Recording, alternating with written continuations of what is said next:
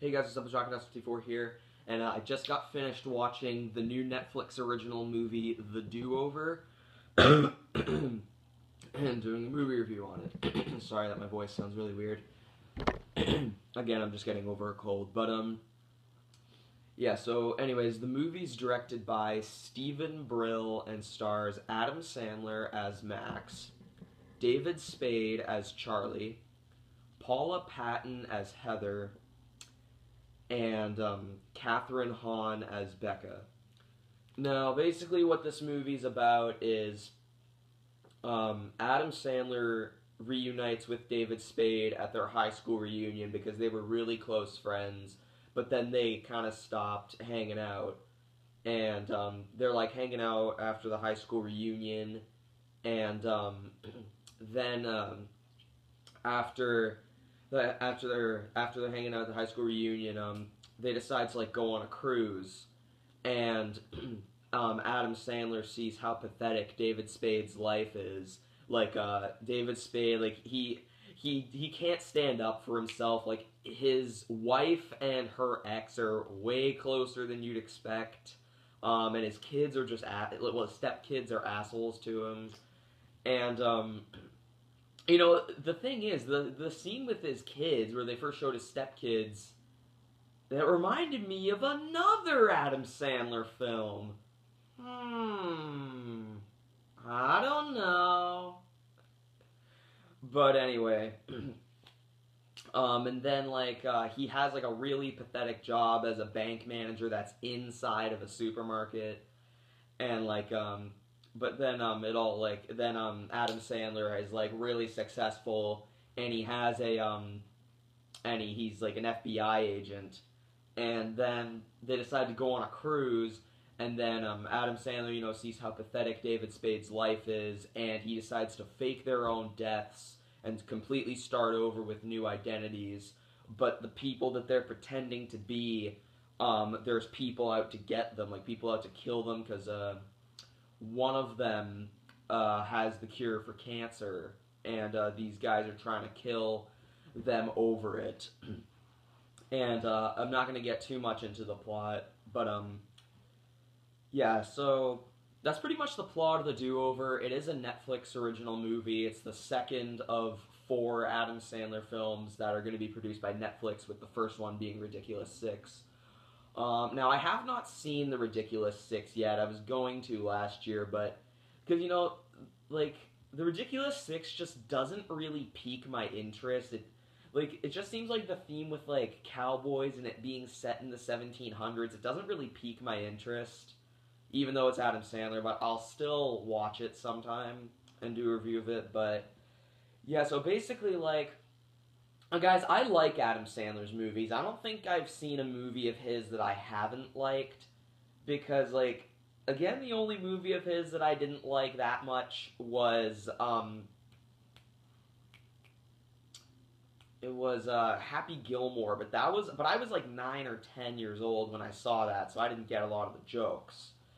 So, yeah, but, you know, I bet if I saw it now, I'd think differently, but, yeah, so, like, what do I think of The Do-Over? Like, the thing is, a lot of people are saying that, like, there's a lot of people, like, on Twitter and IMDb that like it, but it's not well received by critics. It got, like, 17% on Rotten Tomatoes, and it wasn't even really well received by users. But thing is, I don't know how Adam Sandler gets past all this hate. Like he knows that it's almost like he knows people are gonna hate his movies, but he still keeps doing them. I don't know how he gets past all this hate.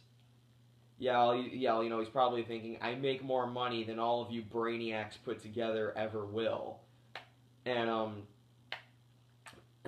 but basically, what do I think of The Do-Over?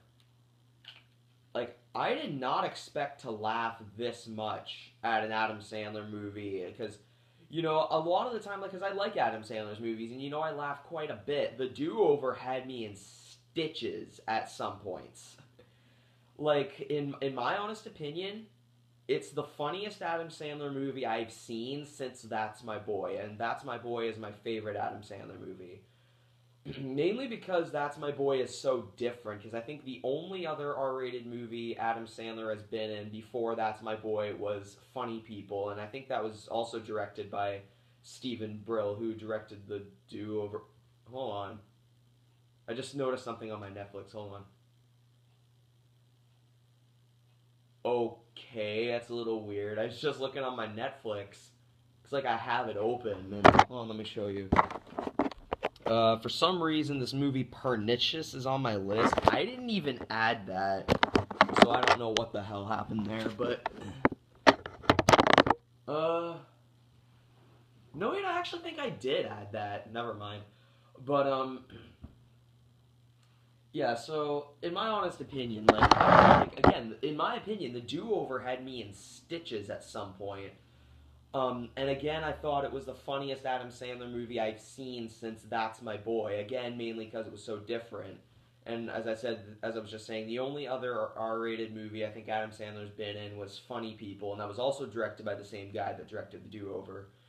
Um, so like I know a lot of people really didn't like The Do-Over, and like I still don't get what it is about Adam Sandler that just make people despise him. It seems like after Jack and Jill, they're just like, oh, he can't make a good movie anymore, screw him.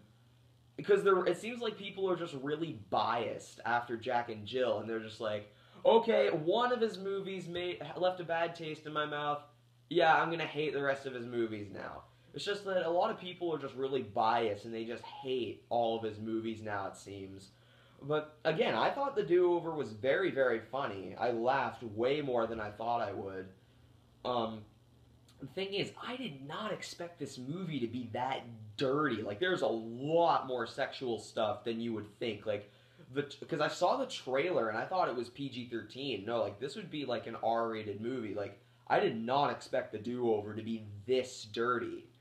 Like, there is so many dirty jokes, and I have to say, probably there's two scenes that really had me in stitches. One, when David Spade is after, excuse me, is after they fake their deaths, and when David Spade goes back to his house and opens the door to his ex's room, that had me in stitches.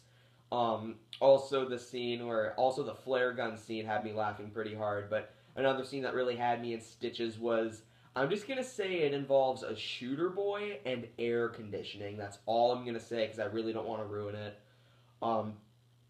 So all in all, like, I thought The Do-Over was hilarious. Again, it is the funniest Adam Sandler movie I have seen since That's My Boy, and I liked the character performances. Like, David Spade kind of pulls off, like, the pussy character really well.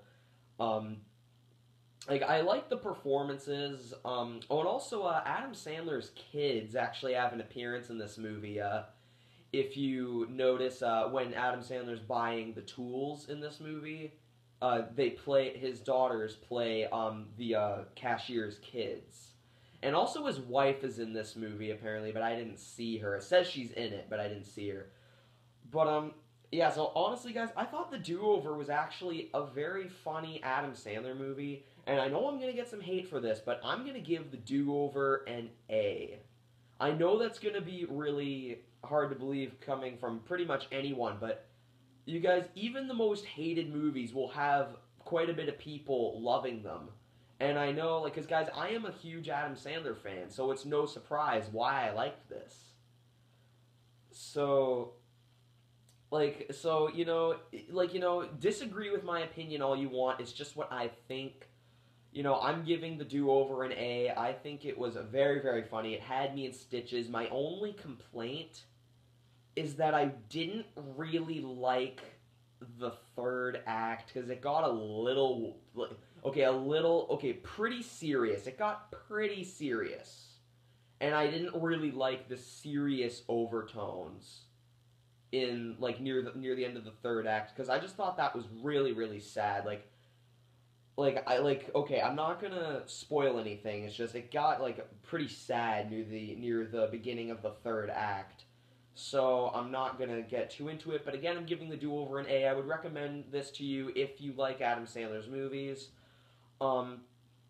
And like I think if you liked That's My Boy, I think you'll like this.